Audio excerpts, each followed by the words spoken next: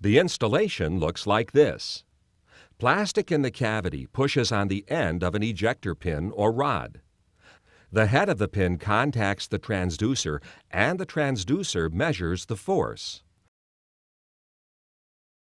This force is converted to a pressure reading by dividing it by the surface area of the pin.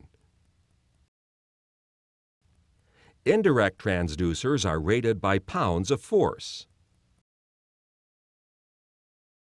For example, at 10,000 psi, a 1/8 inch ejector pin will generate 122 pounds of force, and a 1/4 inch pin will develop 491 pounds.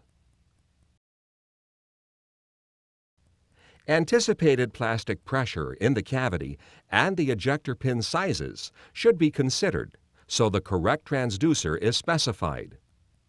For the greatest accuracy and reliability, the transducer must operate within its design pressure range. Transducers come in many different shapes and sizes for different applications. This type of cavity pressure transducer is designed to be installed directly at the cavity surface, where direct contact with the plastic produces the reading.